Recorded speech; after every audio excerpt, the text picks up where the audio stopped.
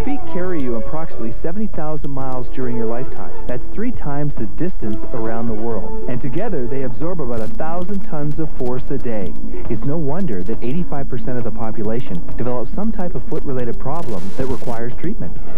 Your feet provide a stable base for walking, running, or any daily activity. Unfortunately, footwear initially designed for protection can cause many of these problems.